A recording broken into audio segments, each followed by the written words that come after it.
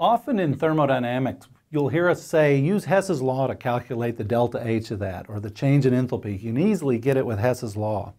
So what do we mean when we say Hess's law? Hess's law is really a simple concept. The idea is the change in an overall process from state one to your final state. You're going to start here, you're going to end here. Sometimes that straight transition from start to finish is difficult to do by itself because it's just too complicated.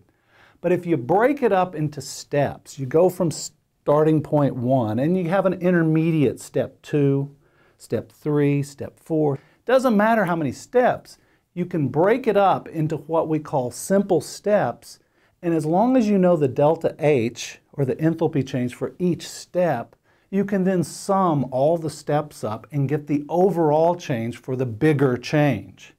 And we do this constantly in thermodynamics. And it really goes back to the beauty of state functions. State functions are totally path independent. And because of that, it allows us to choose the easiest path to get from state 1 to the final state. And what we tend to do is we tend to pick paths that we know how to calculate. So when we add them all up, we get the overall delta H. So how do we write it? It's pretty simple. We write that the delta H total is equal to delta H1 plus delta H2 plus delta H3, etc., etc. However many steps you got, you add them together.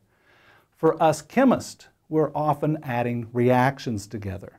And so you just stack a bunch of reactions and you add them up, cancel what's alike on each side, just like you do in algebra, and do the same thing with the delta H's. The only thing I would also point out about Hess's law is sometimes we're given reactions and they're not really pointing the right way. They're going the wrong way. We need it to go that way, but it's shown this way. So how do you handle that? Well, you do what I call a reaction flip. You just simply take your reactants and your products and you just flip that reaction where now your products are over here and your reactants over here and you change your arrow. Thermodynamically, the states are still the same. It's still the same substance here and here, you just change their positions. So the beauty of that flip is the delta H numerically is exactly the same, but the sign is different. So if you had a positive delta H, you flip it, now it's a negative delta H. So that is a simple idea so that you can manipulate reactions by flipping them and adding them together. So you already know how to flip a reaction, change the sign. The last thing is sometimes the amounts aren't quite right. Maybe you've got 1 mole of water to start with, but you really need 2. So the way you handle that is you scale the whole reaction. You take everything in the reaction and double it. Now you have 2 moles of water. Whatever you have as products, it works out. You double each one of them from whatever they were.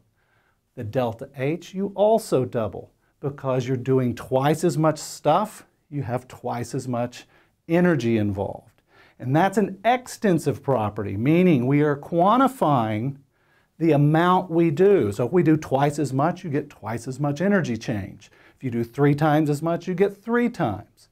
So now we're able to start taking a series of reactions and flipping them, doubling them, halving them, and as long as we do the accounting work on the delta H's, we can sum them up and get the overall delta H of change. And that is what we mean by Hess's law. One last thing. Even though we call this Hess's law and it's all about delta H, it works for every state function there is. All state functions work this way. It's just that with delta H, it got the name. It got Hess's law stamped on it. It will work for delta G, it will work for delta S, it will work for delta E. Heck, it'll even work for pressure and volume changes. It works for every state function.